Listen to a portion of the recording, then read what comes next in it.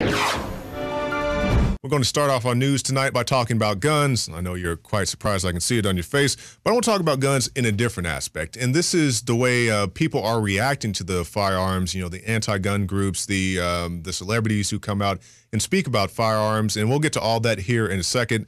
But first of all, we're going to start with this video, the new video from Project Veritas, James O'Keefe and his crew over there. And they've done another great video where they go out to the pundits, they go out to these congressmen, these senators, everybody who wants to take your gun rights away, and they just ask them a very simple question. They say, well, since you're so keen on taking gun rights away and you think that nobody should be armed, why don't you advertise the fact that your house is a gun-free zone? And if you remember the one he did previously about the, I believe it was a group up in New York, a news agency, who was putting out the information of gun owners as if they were sex offenders, like, hey, look at this map with all the dots on it. And the people were very upset about this. So they went back and challenged those people. And they say, hey, why don't you put this gun-free zone sign in your yard? And people say, I can't do that. Somebody might break in my house. I'm like, oh, you think? You think if people knew that you didn't have a way to defend yourself, they'd kick in your front door, steal what you have, maybe hurt your family? But the logic just never seems to amaze me, the logic of these people who spend their days, and when you talk about these politicians, surrounded by armed guards. That's your senators, your congressmen, of course, your president, even going down to your city councilmen who want to ban various city ordinances like they do here in Austin. These people spend at least 8 hours of their day, 24 hours a day if they're a president, surrounded by armed on-site security who are ready to rock and roll if something was to happen. Granted, people sneak into the White House all the time because I guess the Secret Service has other things on their mind, but that's another story. But first, let's go to this video. Hidden cam shows anti-gun congressmen and staffers refusing to promote homes as gun-free zones. We're called the Citizens Get Senseless Gun Violence. Yes. Nice. Basically, we want to see a ban on all yeah. guns, and specifically, we want to put this in people's in every single lawn, for people who don't have guns, and say, this home is proudly gun-free. Like something that you would like to put on in your apartment or home? I'm actually a gun owner. Oh no! We would put the sign right out here in front of this office. But not your home. No. No. I don't have guns in my house. That's good. So you could advertise it though. I could, but I don't want to. Oh, why not? Because I don't. I mean, explain it to me. Tell me what makes you I so just nervous. assumed, like, I just got my car broken into, and we've had our house, like, they stole packages up the front. Like, I mean, we're right there on, like, the verge of, like, a crime. Oh, so so what do you mean, like bad neighborhoods? Like, yeah, I guess, so the concern is, if there's no gun, we just kick down the door, worst thing that's going to happen. Well, I mean, then you're basically saying that you should have a gun in your house to protect it. Yeah. No, but there is, it's so tough, right? You think somebody would break into your house? Yeah, if you put it up? I do kind of wonder. You think it'd make you a victim? I wonder. Wow. What do you think? I feel like that would unnecessarily make my home a target. I'm talking about with criminals, not with I know, but on the other side of that, I think it could go both ways. And I'm not surprised at all to get that type of reaction. Now, one reaction I thought was somewhat surprising was that of actress Lena Dunham. And let me be clear, when I talk about celebrities reacting to stuff, they have a First Amendment right to say what they want to say, but I also have my First Amendment right to give my 2 cents about it. So I'm not attacking the lady, but I just thought this was somewhat interesting. And this is actress Lena Dunham. She's from the HBO series Girls, and she wants to remove guns from advertisements for Jason Bourne. And they removed the image, but I'll give you the quote. She said, New Yorkers, what if we do some peeling and get rid of the guns in the Jason Bourne subway ads? I'm so tired of guns, which is very laughable to me. Now, first, let's talk about Matt Damon, which, I don't have a problem with the guy by and large. He did recently come out and say that America needed Australian-type gun control, which I was like, I don't understand this logic of these guys who make action movies. And once again, action movies aren't bad. Violent video games aren't bad. Violent music isn't bad. I'm not calling for any type of censorship, but it's always interesting to me, these guys who make a living by promoting these type of gun violence measures as opposed to your action hero who pulls out a firearm as the first option, kills everybody in the room. Like, well, maybe one of those guys is his first day on the job. Maybe he didn't know what was going on. This is always my thought, but you got guys like Matt Damon doing that kind of stuff. And then you have Lena Dunham on the opposite end. And at least to Lena Dunham's credit, and I'm not trying to mess up your name, it's just I'm messing up on it. To her credit, at least she's being consistent with it. Because as I was saying, you have all these Hollywood actors who go out and make these violent movies. They go to these red carpet events where right after the picture frame, because you see the picture frame like you see me, but at a Hollywood premiere, there's like a SWAT team standing over there. It's in Hollywood Reporter and everything. You can see it.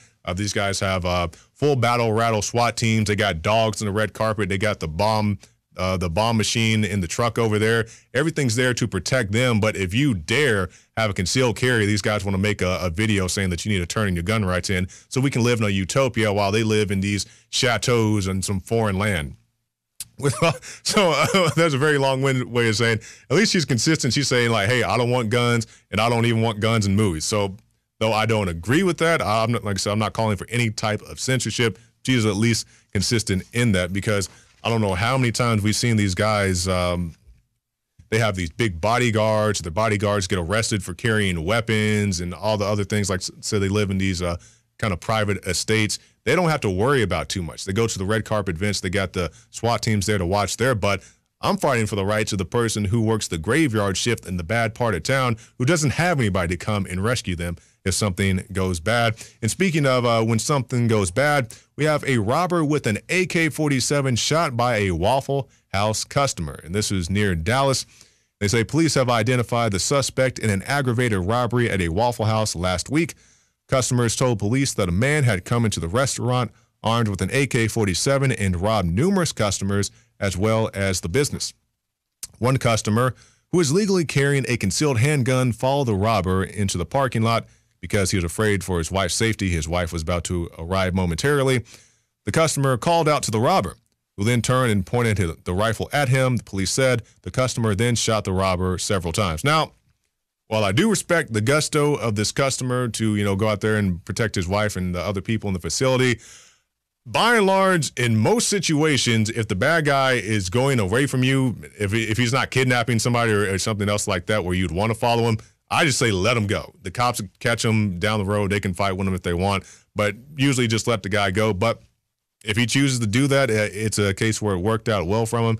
And I'm not going to, badger the guy because he was doing what he thought was right. And that's really all you can do. At the end of the day, you do what you think is right. And luckily, the guy didn't get hurt. But personally, I'd just say let the guy go. And this is the type of story that you won't hear, because I was trying to quantify this. I was thinking about this argument the other day about how people react to guns. And I run into these people say, well, how can you not want to ban guns? And I give them this example. I say, if a guy drove drunk in, let's say, Idaho, and he hit a van and he killed a family of 4, it'd be a local news story, maybe a statewide news story, right?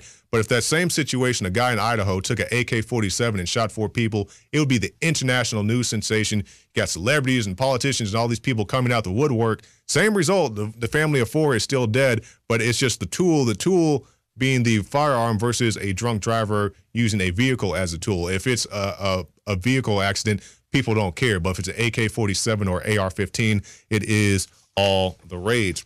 And as we're continuing our talk about guns, let's talk about some things that are going on in Baton Rouge. And police say stolen guns would have targeted officers in Baton Rouge, investigators say.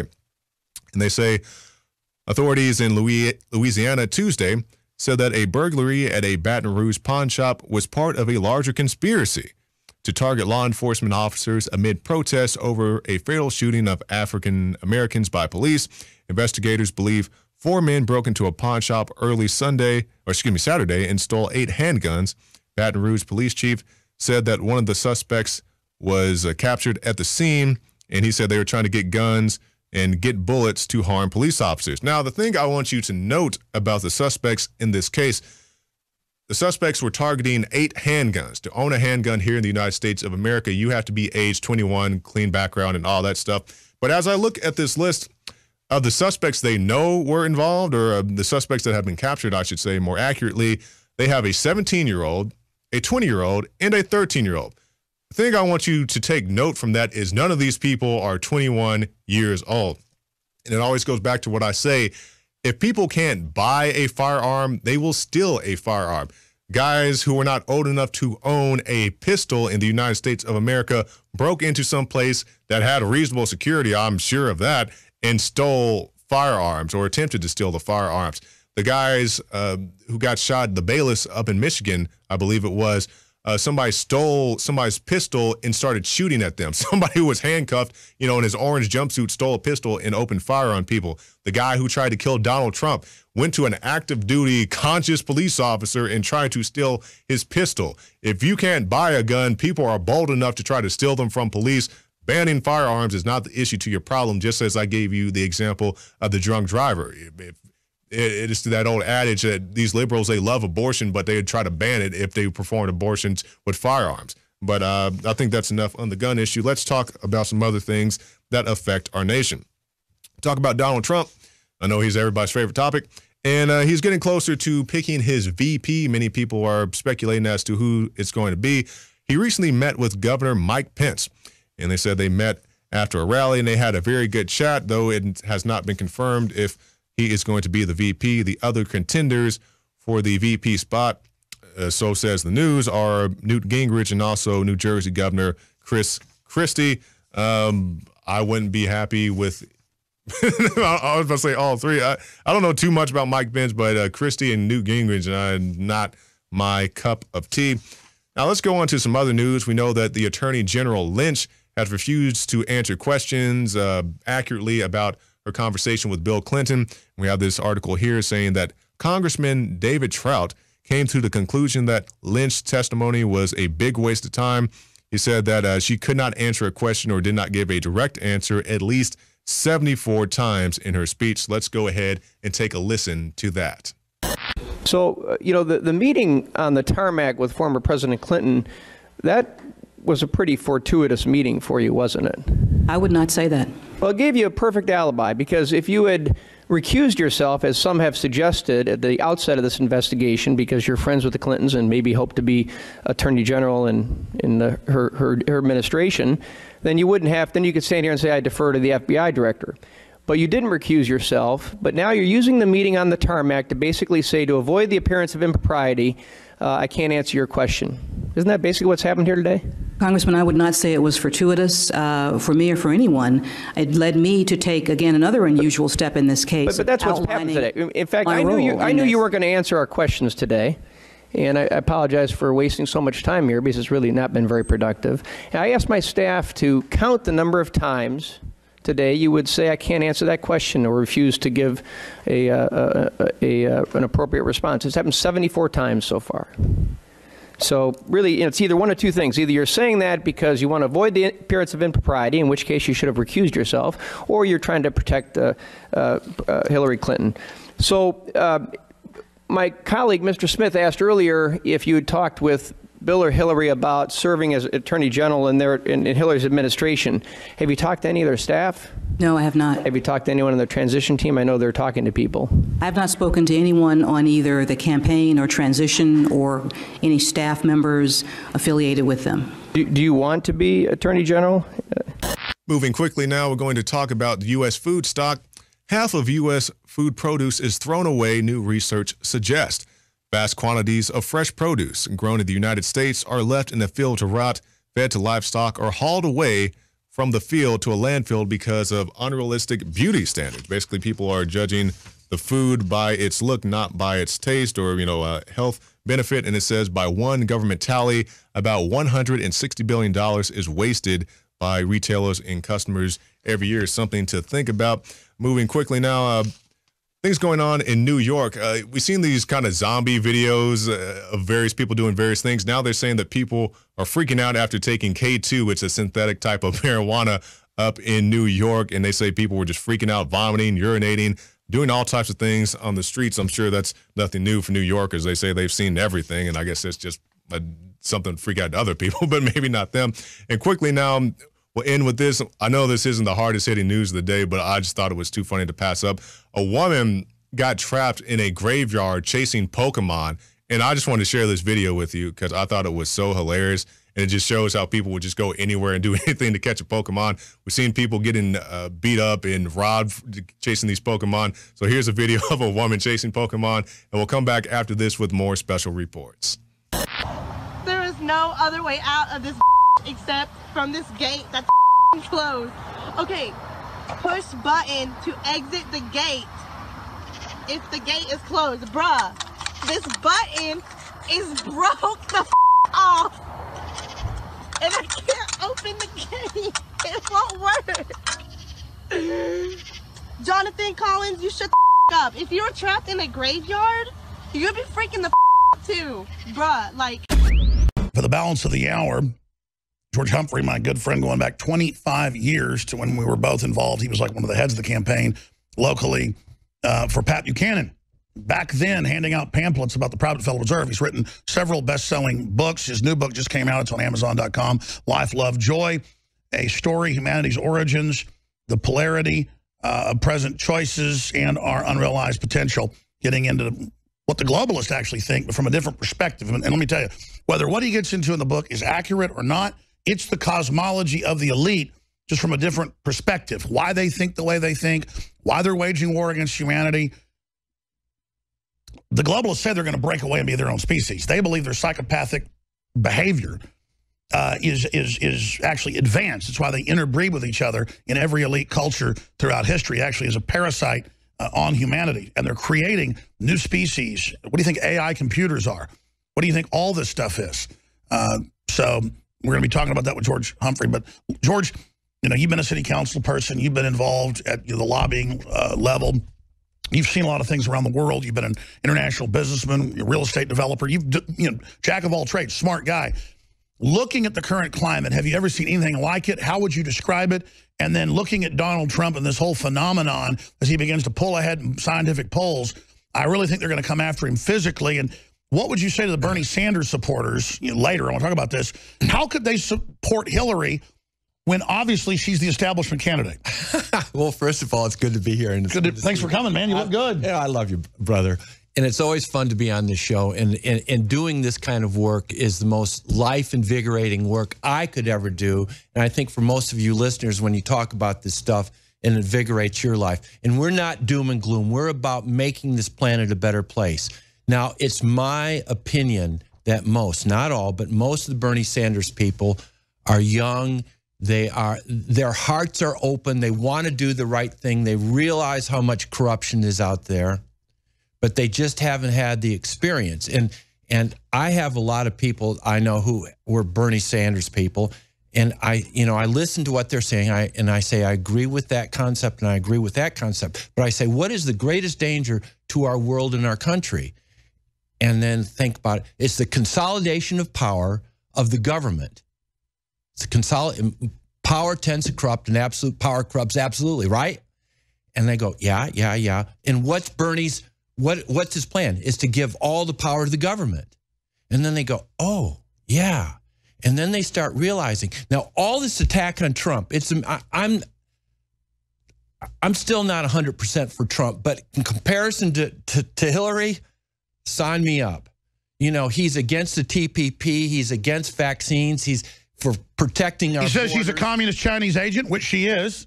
Well, she remember us back in the mid-90s exposing her. She is so many things.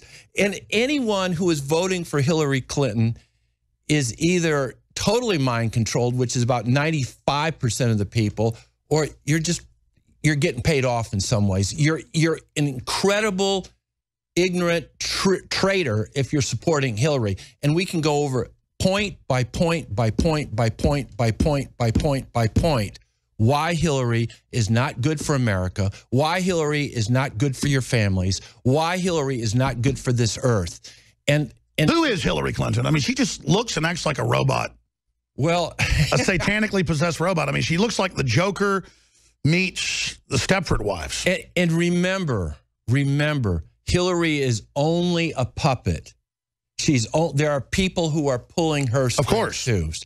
And so I don't put all my attention into attacking Hillary because it's self-evident that she is. But she's the establishment candidate. So Bernie Sanders people support her when she stole the election from Sanders. And especially in California, what happened in California was a complete snow job in which the votes were stolen. And remember, well, they just decided who was going to be the winner the day before. Yeah, of course. With paper ballots, you can stuff one paper ballot box at a time. With the 4 computer companies, you can do whole cities at a time. Folks, this is self-evident. There's no way to recount the votes, and Hillary's people control the machine. And that's why they want centralization everywhere.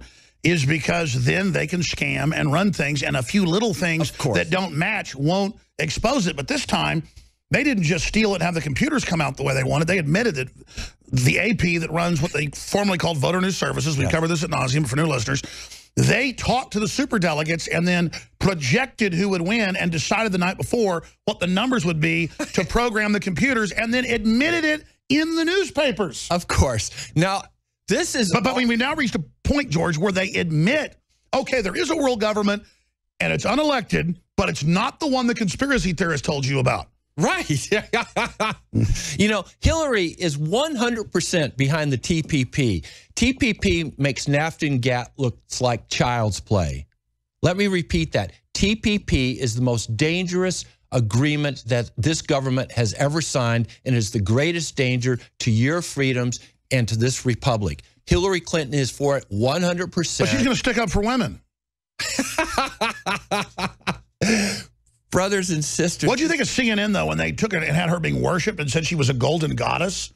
Have you seen that? I have. When she had all the white on. I mean, it's almost comical, except it's not comical, because it is a matter of life and death. It is a matter of life and death. Not only the life and death of the rule of law and the republic, but of the future of this country. And folks, it is up to us. You know, it's not all doom and gloom. We can no, we're not. We're admitting how bad it is. In fact, this is a good paradigm you always point out. And you say this 20 years ago to me, and I didn't get it. Hey, we got to give people hope. And I'm thinking, yeah, I'm exposing the evil. The hope is we better fight it, because that's just how my instincts are. A lot of other folks hear something's overwhelming, they just give up. No. We're exposing it, because exposing them, basic humanity will turn against them, like the Brexit. And that's now beginning. That's why it's such an exciting time to be alive. They're having to pull out all the stops to try to block us right now. Absolutely. But they're not successful at this point. They're losing control. And you see the whole world resisting globalism now. The whole world is coming together. That's why they're activating George Soros groups. He admits it, on race and religious lines to cause infighting. There's beefs with everybody. There's real bad cops. There's real bad white supremacists or blacks, of course. But they blow it up out of proportion and make it the only issue, so we're all uncomfortable fighting with each other, so we don't see the controllers above us that are coming after everybody. Absolutely, Alex. So let's get into where you think Trump's going, okay, the state of the world right now. All you have to do is look at history. 1980, we had the Iran Fair when Jimmy Carter was being taken over by Ronald Reagan. 1992, we had Waco and we had Oklahoma City. All these are false flag events. 2011, the biggest false flag event of all time. 2008, and I do astrology, and whether you believe in it or not, is that there is the objective history of false flag events, and it appears to me as though a month and a half to 2 months before the election, or 2 months or 3 months after the election, there is the possibility of a huge, massive false flag events. And knowledge is power. People like Alex and others around the world are putting out objective information so that we do not get blindsided this time. We know what's coming on, because what they want to do is the old Hegelian theory: problem, reaction, solution. Problem, reaction, solution. Thesis, antithesis, synthesis. And friends, we have the ability now. We're building up the energy so that we can transcend this stuff. And they almost can't do it anymore because they always get caught. Well, they're always getting caught. I mean, what happened in Orlando? Well, let's talk about astrology. Yeah. I personally just don't get into all that, whatever. But then you look at the elite, I mean, around the world, they are obsessed with it. Totally. They're making their decisions off of it. I mean, basically all of them. And so you better study it. I do now, to be able to know what they're up to. Yeah. Because, and I don't mean the pop stuff, but I mean the real stuff. Right. That's what they're into. Well, remember, everything is energy. Everything is energy. And if by understanding energy, we learn the astrology to transcend it. Let me repeat that. We learn the astrology to transcend it, for us to become our own highest Christ itself, for each human being to become the best that they can be, to live in cooperation and honesty and truth, and all the things that we're talking about, which is the basic bedrock of the republic of this country. Friends, this is not new stuff. This has gone way back to the one called Jesus, and even way, way back before that. We have the option right now, and even though we're facing the greatest danger to the future of humanity on this planet. We're also have the greatest opportunity to transcend, but it's going to take people, it's taking people like Alex and many others who have the backbone and the courage to speak the truth and to say, hey, look, this is not right. The king has no clothes on. So you probably heard of Pokemon Go. It's the mobile game where you can go around, it's geolocated, and you catch little creatures called Pokemon. And some interesting stories coming out about that, right? So you've got this woman who found a body in a river from playing Pokemon Go. But then you've also got some more concerning articles, right? While you track Pokemon, Pokemon Go tracks you. And it talks about how this app is collecting the data of millions and millions of people because obviously no one reads the terms of service. You download an app or you install something on your computer, it would take 30 days per year if you actually read all of the terms of service. It's just basically impossible. So what they're doing is they're collecting pretty much all they possibly can. They're collecting your location, every single thing about you they can gather from your phone and your kids too. Even if your kids are under the age of 12, they're still getting it. And at their discretion, they're going to give it to anyone they please, right? So there's numerous pieces in USA Today, TechCrunch about this. And, you know, I was talking to Dr. Group earlier. He came in today to be on the show. And he was telling me about what he found out about Pokemon Go. And it's wild because it's such a big thing right now. It's a silly thing, right? It's a silly game. But it's really not that silly the way they track you and your kids when you're using this. And he was showing me about some of the permissions. And I thought it was absolutely absurd. So, Dr. Group, what's going on with this? Well, it's good to know. It's always good to be aware, and especially for parents out there. I mean, even there are a lot of adults playing this, a lot of young children. I have 2 young boys, and I tell you what, I don't allow them to play a lot of these games, but I know parents that just kids have full access to purchase all these apps. And the scary thing is we're losing our privacy. You know that, we know that, we talk about it all the time. But since the Pokemon Go has been in the news, we did a little bit of digging and I started looking at it and found out that the Pokemon Go was created by a company called Niantic. And Niantic actually has connections with the company Keyhole, and anybody can do this research themselves. Keyhole was actually acquired by Google back in 2004, so that's strange. If you dig even deeper, you'll see that Keyhole received funding from a firm called INFOWARS, which is a government-controlled venture capital firm, and they invest in companies that will help beef up, their security and different types of methods that they can, look at you and spy on you, basically. And what they do is they collect and analyze and distribute geospatial intelligence. So as far as I'm concerned, Pokemon Go would be an ideal vessel basically to look at and to take geospatial analysis and evidence everywhere. So in turn, then one of the big things is, well, what is the privacy policy or what are they doing? So Niantic's privacy policy for Pokemon Go says that it may share the aggregated information and non-identifying information with third parties for research and analysis, demographic profiling, and other similar purposes. And the reason why we think this is really big news to share with everybody out there is because the strange thing is the company says that it will also disclose information about users, including children under the age of 13 who have been authorized by their parents to use the app. Now, they can turn on your video portion. They have direct access to your Gmail accounts through your phone.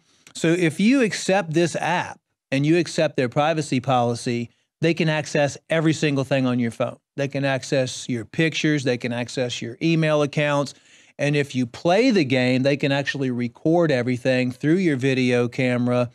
And one of the sections in the privacy notice says that they are authorized to give this information to government or law enforcement officers or private parties as we, in our sole discretion, believe necessary or appropriate to respond to claims, legal process, including subpoenas, to protect our property rights and safety and the property rights and safety of a third party or the public in general, to identify and stop any activity that we consider illegal, unethical, or legally actionable activity. Which means, what is this, like Pokemon Go now, the new police force on the streets? There's all discretion, right? So this is from USA Today. It talks about, it would take 30 days a year to read the terms of service. And then it says, to understand how the app can use data, it helps to know what data the app can collect. It says, for Android users, the game can access both the precise and general locations of the device, as well as its camera.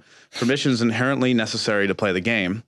Because basically how it works, by the way, is use the camera and you are essentially using something hooked up to a version of like Google Maps, and you're going around and there's these certain Pokemon, which are creatures in the game that you catch, and they're at certain areas that's geospecific. So you could go downtown or something and there's supposed to be some rare Pokemon there. That's why there's women like finding bodies in rivers and like getting trapped in cemeteries and stuff, and people are like wandering around government locations and bases and stuff because someone said there was a Pokemon there.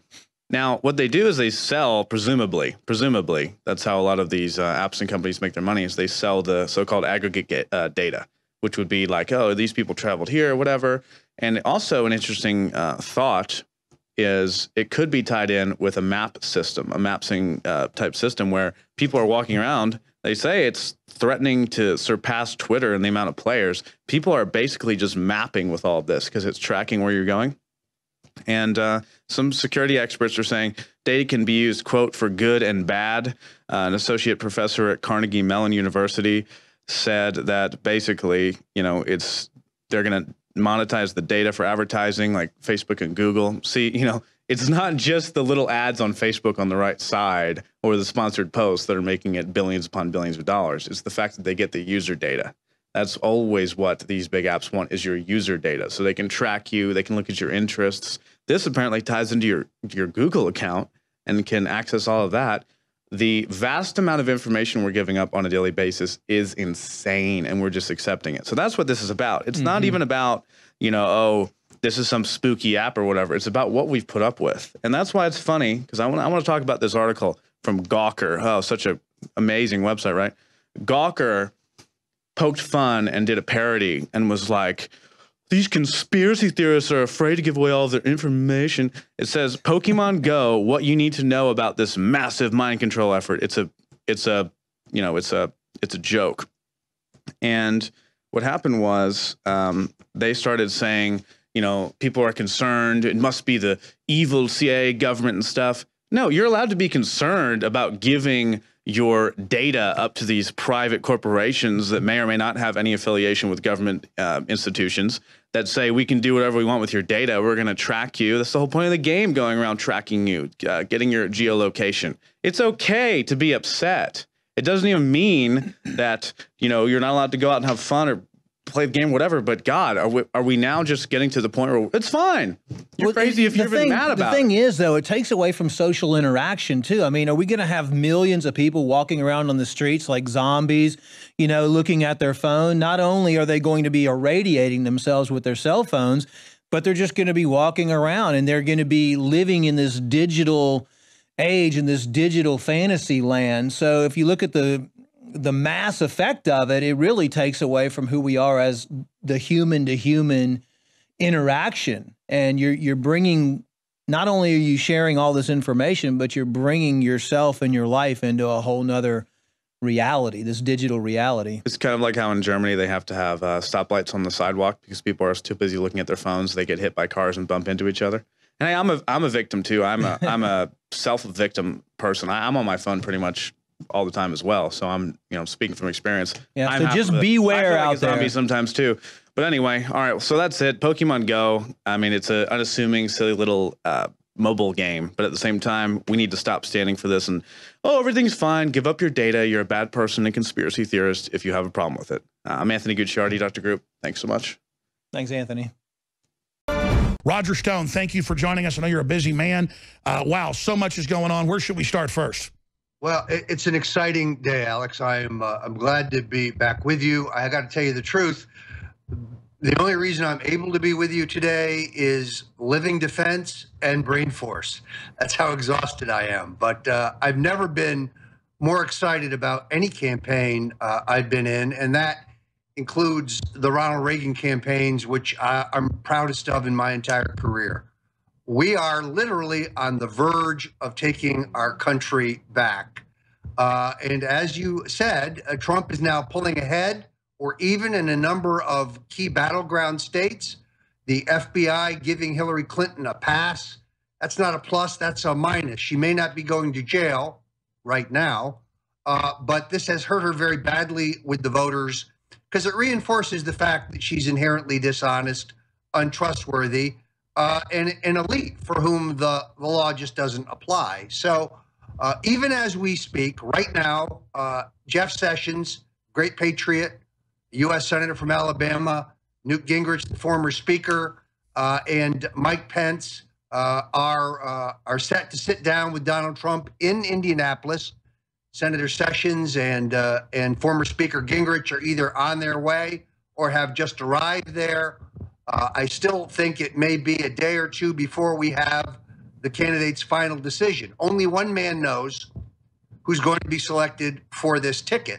And of course, that's Donald Trump. Now, many years ago, former President Richard Nixon told me, on the basis of his own mistakes, look, he said, Stone, don't look for somebody who can help you. Just find somebody who doesn't hurt you.